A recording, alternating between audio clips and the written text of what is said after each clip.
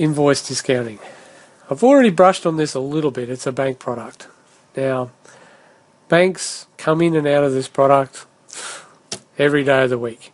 ANZ was in, they give it to Allianz, they move out of the space, now they're coming back in. Commonwealth still do it, Westpac still do it, ANZ still do it.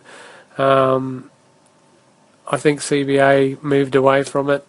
BOQ are doing it, Bendigo, Liberty I think is another bank that does it.